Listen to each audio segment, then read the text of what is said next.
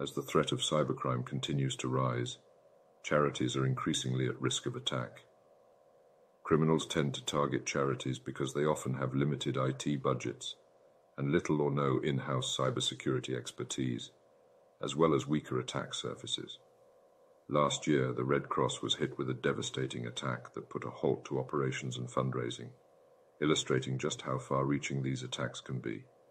In response to these threats, the NCSC recently introduced new guidance for the charity sector calling for improved cybersecurity practices. In this video, we explore why charities are a soft target and look into the solutions they can use to protect themselves from cyber attacks. We start by examining the risks that charities face. Many rely heavily on BYOD or bring your own device, meaning their networks are often much larger and harder to police. Many charities also lack the resources to address cybersecurity risks, as well as board members who are accountable for cybersecurity. This presents a huge security risk, as was seen with the SAMH hack last year, which resulted in the data of donors and volunteers being leaked.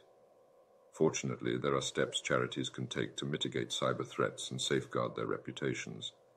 One of the most important is to hire a virtual CISO, an expert in security who will guide and direct the charity's cybersecurity strategy.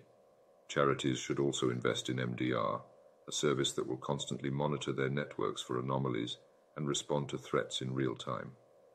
Finally, it can be beneficial to use third-party services such as penetration testing to test defenses, as this can prevent more sophisticated malware and ransomware attacks.